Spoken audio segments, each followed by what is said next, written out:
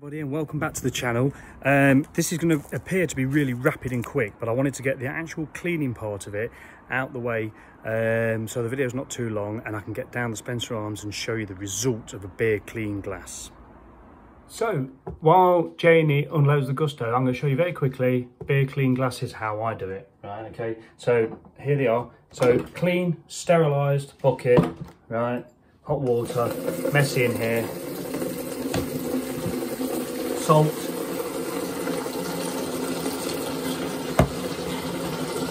a sponge never been anywhere other than there, some nice hot water, bicarbonated soda, a clean spoon-ish. So, bit of bicarbonated soda in there, stick a bit of salt in there, get it in this water, get it in the water, get out of the way salt, give it a good old, now just try not to get your fingers, I know really you should have some, if you put some gloves on, so you don't want any of your fingers, greasy fingers. I mean obviously I'm on the outside, but the beer ain't going on the outside, is it? Otherwise that would be a fail. So really get round the rim. Don't be afraid to like shove some of this stuff in. Good old sacks of salt, fine. Get plenty in there, look. Like that. Okay, you can go around the outside. But it's always, so basically you're not putting any washing up liquid, you're not putting them in the dishwasher. There's no, because the washing up liquid leaves, as clean as you get it, it leaves like a film on it. Get it in that salty water, let it swirl around, really hot water. Make sure you really rinse this round. Get it rinsed round. Please ignore the state of the kitchen.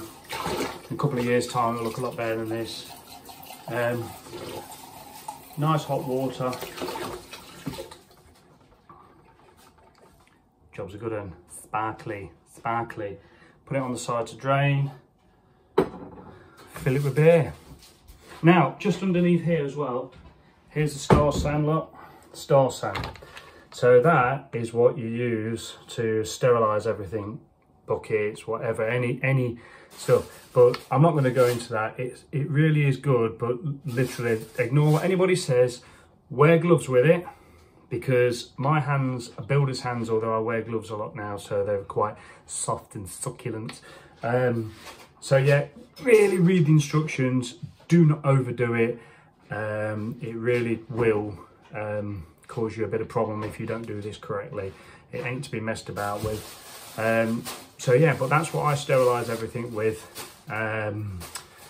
Yeah, so there you go. I shall pour a beer in that glass and show you what I mean. So, back down the cabin, I'm going to grab myself, these have been down there, so these are nice and dry now. Now, I'm sure I'm going to get a few people mention about, well, you know, you're washing them in salt and bicarbonated soda and whatever. You're going to get some remnants of salt left on these. Well,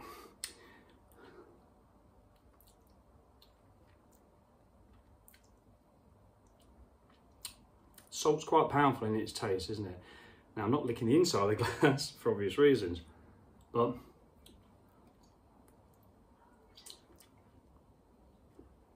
no, because I've used really hot water. I mean, I know my hands are quite good with water, so plenty of swelling, but put it this way, when you wash your glasses in washing up liquid,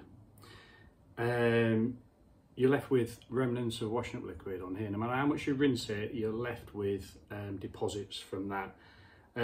So yes, so this for me, now ideally, I've spoke to a few people, you can have a separate little dishwasher and just literally wash the glasses without any of the tablets in there. Just purely run it through a hot wash, just letting the salt just do its job, but using the dishwasher only for glasses, because even though we run our dishwasher quite clean, we don't throw loads of crap in it, we'll rinse the plates off and things like that, you still you still will get it. Well, anyway, so the reason that the carbonation or the CO2 bubbles stick to the inside of the glass is because of deposits. The idea is they want to get in the glass, they want to climb up the glass and form the head of the beer to protect the beer from oxygen underneath.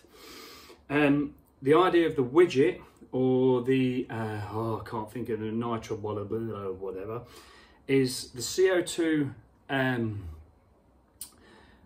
the bubbles group together on the widget and it makes them rise up. Now obviously, like, you know, so when you, this is why it's good to pour your beer fairly hard. I've learnt this, especially with lagers and things, you know, to pour it hard, to aggravate, to break out that CO2, to allow it to climb up the glass, to form the head of the beer, which is, like I say, designed to protect the beer from its worst enemy, oxygen, what we breathe, what we live with. So without further ado, I've got my weapon of choice. I needed something that I know is going to have some carbonation rattling around in it, that's going to throw some bubbles around. I've been allowed to come down to do this while they're getting ready up there, because we're going out, we're going to Turtle Bay for something to eat and a few beers. So I thought, well, cocktails, but I thought I'll have something good. So Utopian Bohemian British Lager, this is banging, banging. You've seen, I think I've done a video with this before. So we've got to get this poured in this glass. I mean, like, I should, oh, it wants to get out, look, it wants to get out. So we know we've got some carbonation going now on here. Right, so look, let's get this hard, probably not too hard. Oh, a little bit too hard, maybe. So, oh, it's probably a tiny little bit too cold. So, I wanted to get something with some carbonation bubbles rising. I thought this would have it, but it ain't. But anyway, there is carbonation in there. Oh, bonus, I get to drink this and then try it. Oh, there, now you see, right, I'm going to show you this right now, right. So, basically, it is a bit hazy. I think just this beer, this lager does lend itself to being a little bit hazy anyway. It might be a little bit hazy because it's really cold. It's quite cold, but it's lovely. So anyway, what I want to show you, right? So if you look on this glass now, you can see nothing other than condensation. Look, there is nothing on the side of that glass at all. Now what I'm going to do, right? I'm going to just let that settle for a minute. And I'm going to pour some more in it, and what you'll see the bubbles go down and just straight back up, because they've got nowhere else to go. They only want to go in that lovely white foam there. They don't want to go anywhere else on that glass, because there's nothing on that glass that is allowing them bubbles to stick to. That's why you can't see any bubbles on the side of that glass. Right, so here we go, look. So this is now settled down. Now watch, when I pour this in, you're going to watch you're going to watch it crash in, and you're going to watch the bubbles straight back up. Okay, hopefully. I can't look at the stream while I do this. Here we go. There they are, look, and they're just chasing that head instantly. Look, look, boom. Can you see that? I hope you've seen that. I really hope you did see that. I'm going to have a sip out of this, because cheers everybody. My lips might start to put a bit of crap in the glass, but anyway. Oh, that is banging. So again, watch. Let's just hope that, let's just get the condensation off this glass. So important to have your glasses clean. I mean, don't get me wrong, Janie's probably we'll wash the glasses, you know, a bit of washing up liquid or whatever, and rinse them off or put them in the dishwasher and that. And then they'll come down here, and then I'll be like, oh crikey, I should have given them a beer clean. So here we go. Watch again. I mean, this, I really wanted a really clear beer show. So watch again, right? And I hope this works. Right. They just look, oh, look at that. You can see it straight up to the top. Boom. In fact, that's magical to look at that. Right, all the way to, look, right the way to the bottom, all the way to the top. Nothing is hanging around that glass anywhere. That's condensation. Let me just wipe the glass.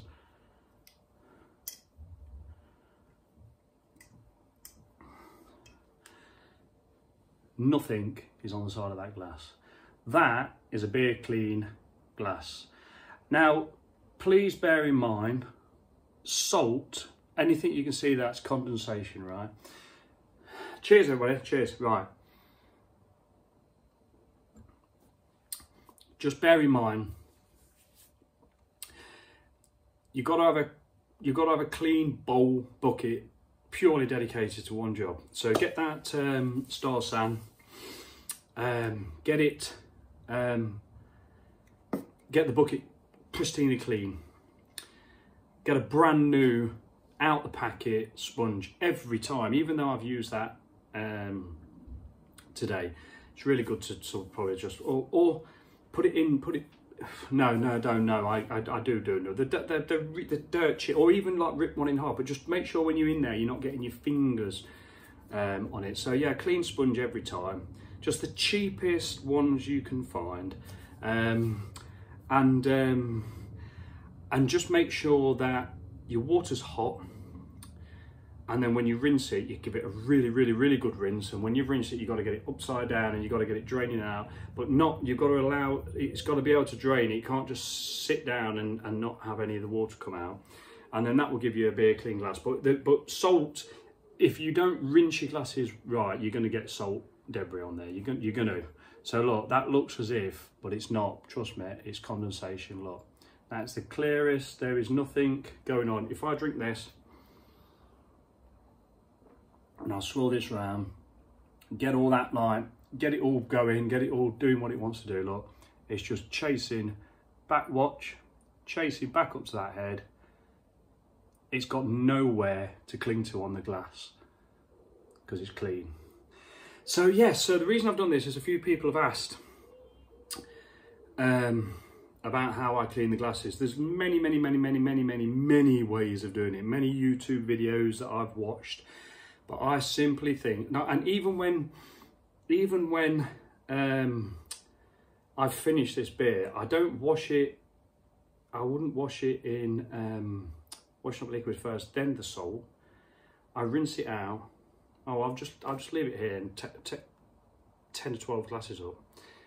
Rinse them all out, and that's the only product I use to clean it. No detergents, no nothing, and it just chases the head all day long. Get them bubbles going again, look. Get them going again. Where does it want to go? It wants to chase back, and that's also one of the reasons why you get a better head retention as well. Because if your glass is clean, your bubbles are doing what your CO2 release is doing exactly what it's meant to do. It's meant to chase back up the glass and form that nice head that protects the beer. What I ought to have done, really, I should have had a dirty glass to show the difference. So I wonder if I've got, see, I don't want to waste that. I want to show you this first. So I wonder if I can create a dirty glass, just a little one maybe.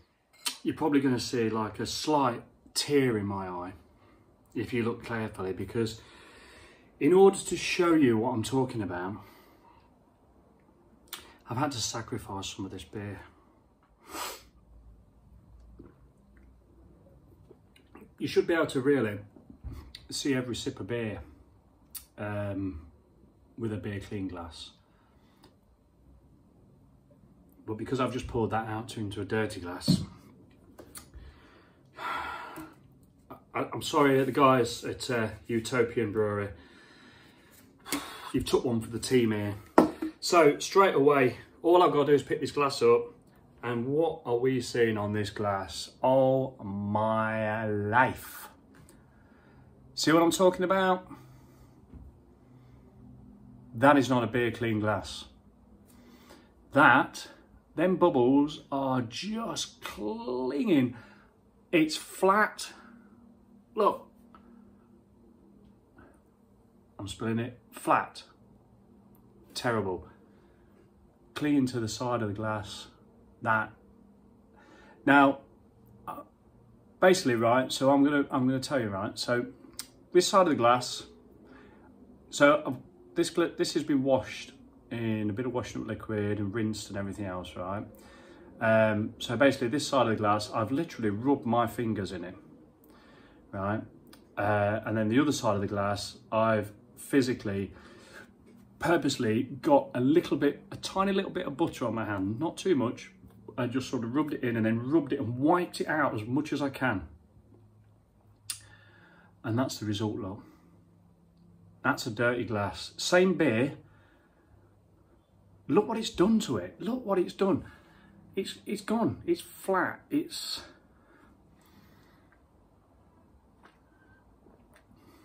literally, it's completely flattened the beer, that has. I mean, this is an over-exaggerated dirty glass, okay, right? But the beer is literally ruined in this little Disaronno glass. So there you go. The importance of, I'm not 100% sure what I should be doing is finding out the exact reason.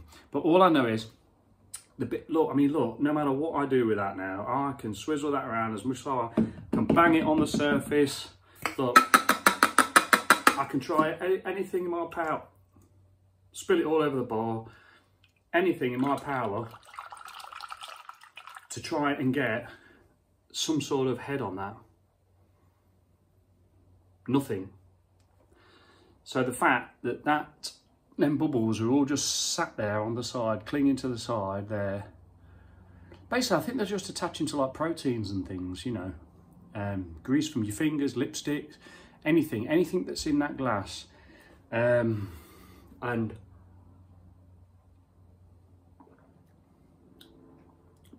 that beer died for this experiment. For me to bring you that video, rest in peace, half a can of this, because that beer took one for the team. Fair play, fair play. So yeah, if you think that is a good method of cleaning the glass and keeping your beer pristine, then I thank you. If you don't, then please put in the comments how you would clean the glass, because I'm really interested for different ideas, because sometimes if you do it and you don't rinse it out. I mean, I thought about even using like rubber gloves and things, but I'm not sure whether the salt or the bicarb would actually take something off the surface of the glove. So the way I do it is I just make sure my hand doesn't come in contact with the glass. It's always the sponge, and use one like a scouring sponge as well, but one that's like a non-scratch one. You can get them where they're scoury but they're non-scratch, so that protects your sort of glasses as well. But look, you know, we've still got that just clinging on, hanging around all the way around the edges. That condensation, yeah, it's condensation on the outside. Oh, it's a baby white sort of thing. So, but anyway, right, waffling on. There you go. Thank you for watching. I'm sorry for taking a long while to get this video up to you. But yeah, thank you to Utopian for producing a fantastic Bohemian British lager. Absolutely brilliant. Sorry that you had to take one for the team. Take care, everybody, and I'll speak to you soon. There you go. Have I finished yet? I'm not sure. Give me a minute. Just to conclude, I want to say, so I'm all ready to go out now, but I've just raced back down here because I've just suddenly thought, you know what? I think some of my beer reviews or some of the beer talks I've done, I probably have sort of gone, oh, there's a few bubbles in the glass.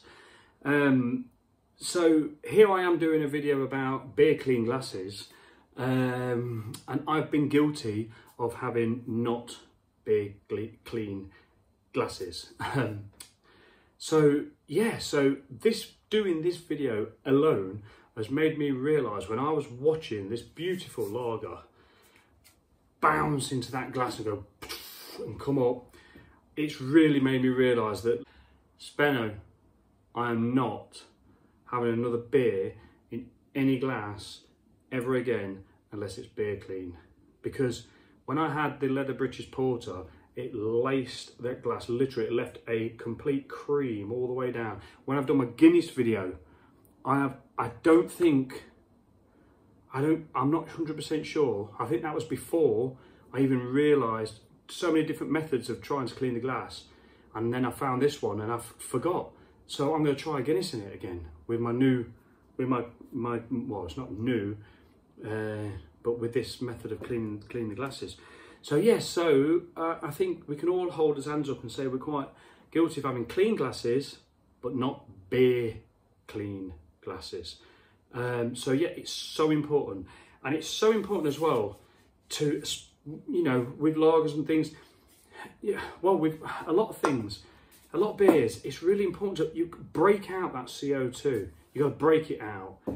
You want it in the glass, you want it chasing up. I think that's why the IPA glasses are the shape they are, because as you sip it and it goes back down, it rolls around and it makes it twirl and break it out and keep the head retention. So yeah, so literally break out that CO2. I've learned from watching various videos and things that, you know, pour it quite hard. Don't worry about having a big head. It's there to do a job. And then with your clean glasses, it will hold that head retention all the time. So so yeah, anyway, I hope you've enjoyed this video. I'm sure I've repeated myself several times, but that's what it is. So hashtag Speno Waffle. Yeah, there we go. Take care everybody. Keep safe and well and enjoy the beer.